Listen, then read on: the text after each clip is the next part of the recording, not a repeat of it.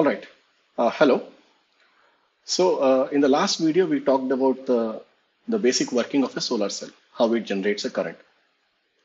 And we introduced some metrics for, open circuit voltage and then short circuit current, which are very important parameters in a solar cell. So today, in this video, we will talk about the efficiency of a solar cell. The way we define efficiency of a solar cell is like this. So eta is efficiency. I can basically say that what is the maximum power output of a solar cell divided by power input. Okay. What is the power output that I'm getting at the maximum? We are getting basically the VM, right? VM times IM, the maximum current and the maximum voltage at the maximum power point, right? We defined that in the last video. So if you are not familiar, just go back and review that. So divided by P in, how much ever that is, right? So maximum power points are not easy to measure. So it is very convenient for us to rewrite this in a slightly different form.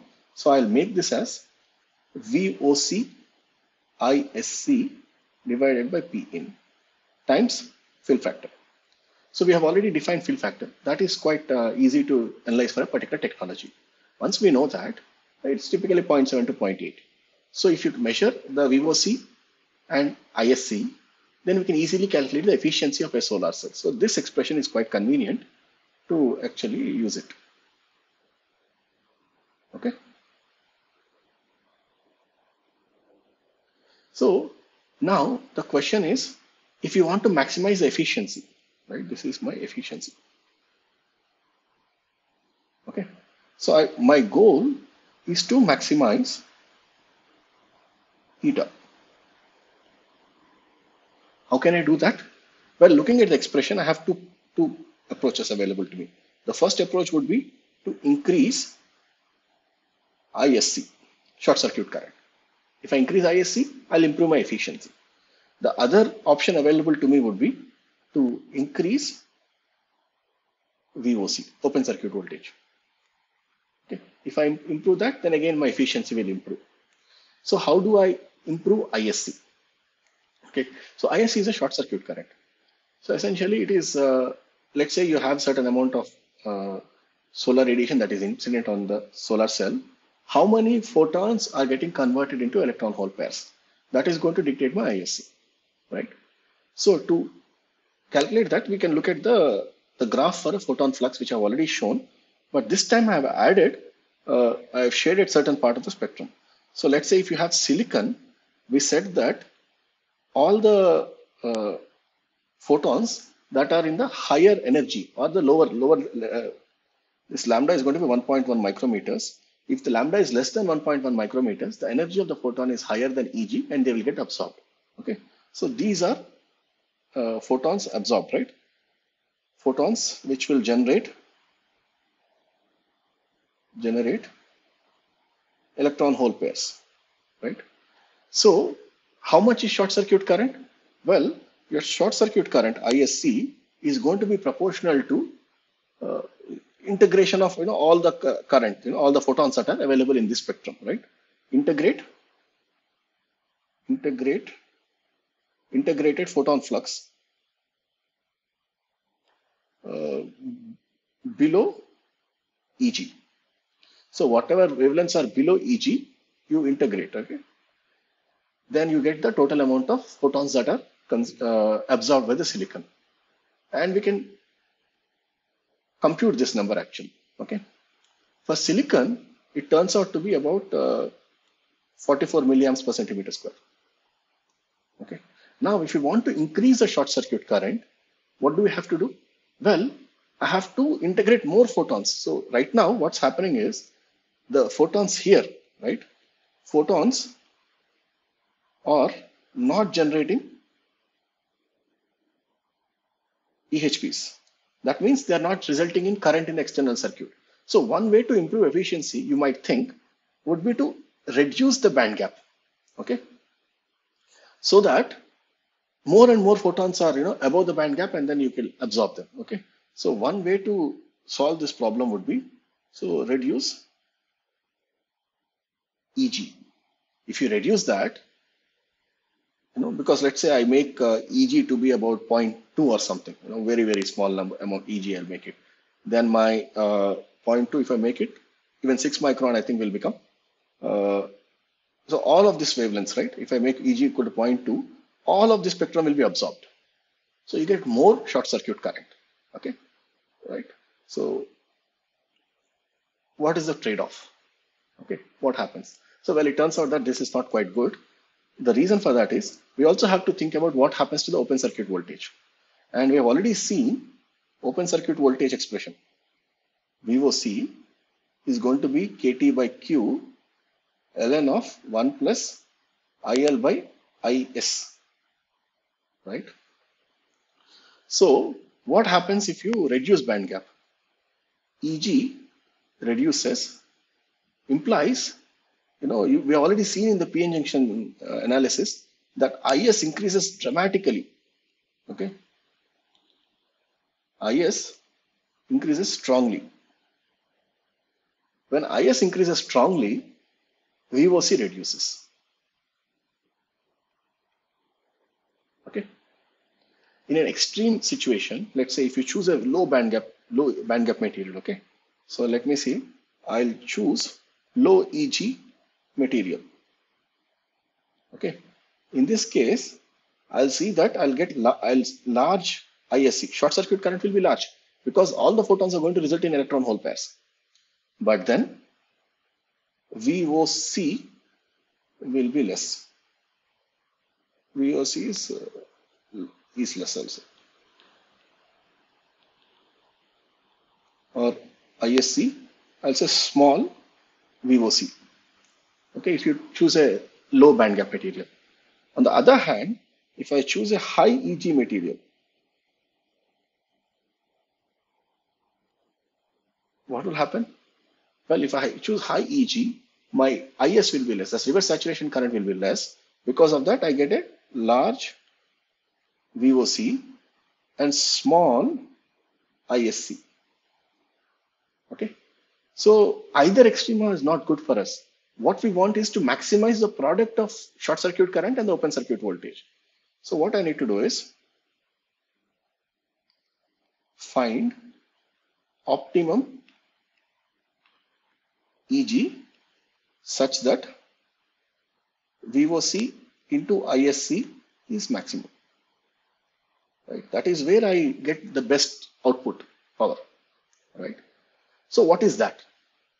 Well, I will not really go into the analysis of it, but I'll just show you the efficiency curves that we get for various materials. Okay, here there are two materials.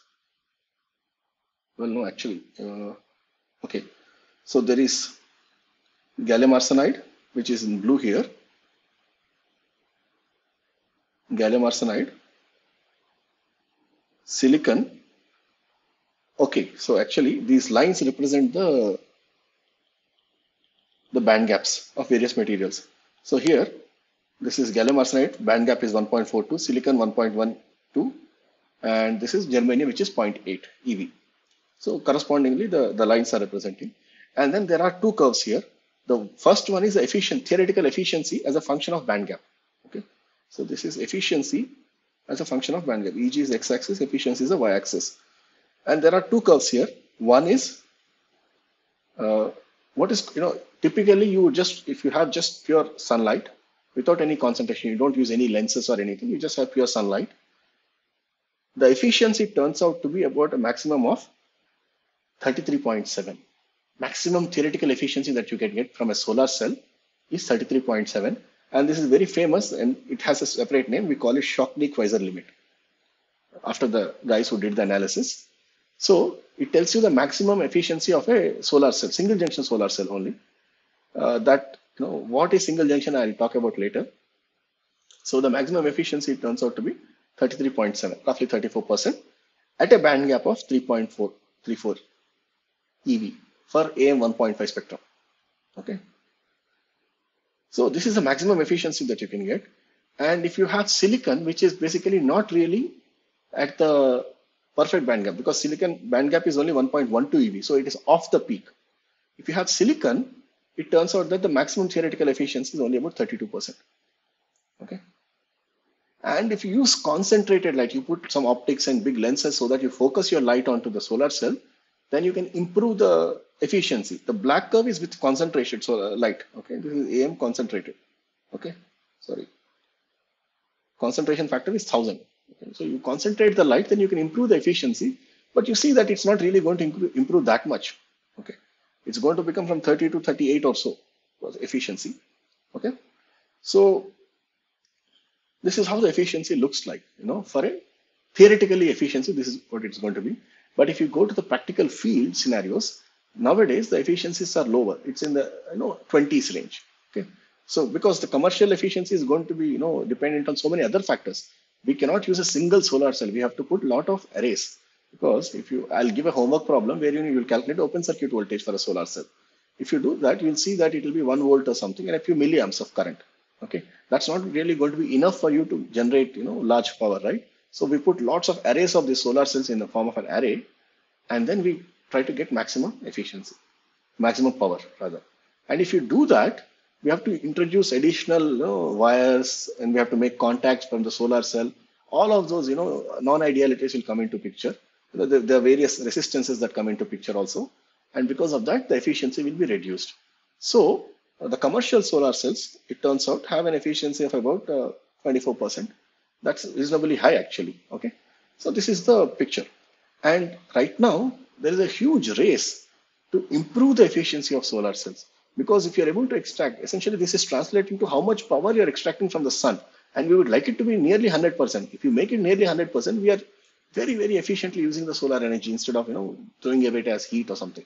Okay, there are various techniques that people are researching. If you are interested in that, you could work on some of this later on. But right now, this is a basic overview of solar cells. Okay. So yeah, efficiency is good. And then if I just wanted to lastly introduce a couple of types of solar cells and then stop there. Okay. So far what we talked about is we didn't really talk about the material part of it, but it turns out that if you use a perfectly crystalline silicon wafer, which we use for electronic devices, it has high efficiency, but it's very, very expensive. So we have to trade off the economics versus the efficiency. Okay. So if you're able to make a large enough array, then maybe with a slightly bad solar cell, we might get enough power. Okay. So monocrystalline silicon is very efficient, and it's used for applications where you don't care about the cost. For example, on a satellite or a space station, you would not care about the cost. We want to use the maximum efficiency, so we will use that there. But let's say you want to deploy it in the field, solar farm, maybe we don't want to pay that much of cost. So we can use polycrystalline silicon. We already talked about what is polycrystalline silicon. So when you have these, domains and all that, so that will degrade the electrical efficiency of a solar cell, but the cost of solar cell also comes down. Okay. So scientists have been working on, and you see that these polycrystalline solar cells are also reasonably efficient nowadays, but they're not very good at dissipating heat. So there are some trade-offs. Okay. And also there are something called as amorphous silicon-based solar cells, and nowadays there's a lot of research in what is called as thin film solar cells.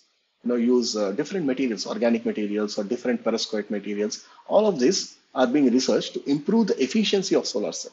So with the background that we have in this course, you will be able to understand what they're trying to do. If you read any of these current papers, you just glance at it and you will see all these graphs that are appearing, the maximum power point, the current transfer characteristics, all of this will appear in the literature. Okay? So before I close, I just quickly wanted to show you the data sheets for a couple of solar cells, just to say that now you have the necessary tools to analyze. Now this is for a monocrystalline solar cell. Okay, this is a sun module. This is a brand. You can look up this. So this is solar cell panel, and under standard test conditions, they are saying that their maximum power is 295 watts. And they have put an array of solar cells, and they are getting open circuit voltage of 39.6 and short circuit current of 9.71. Okay, and their module efficiency is going to be about 18%. This is what they're claiming. So if you let's say you're designing a solar cell for your home, okay, you want to buy some solar cells and you want to do a more intelligent analysis and design this, then you can use some of these things, the parameters that we studied in this small video, right? Just open circuit voltage, maximum power point, and efficiency. We can easily calculate all of this. Okay. Similarly, if you choose a polycrystalline solar cell, so this is SW260 poly, which is another module, you'll see that, okay, it has a similar, a slightly lower power. This is a peak power and maximum power point. Okay, short circuit current of 8.9 amps and then open circuit voltage of 38. So the maximum efficiency is about 15%. You see, the efficiency is lower for a polycrystalline solar cell.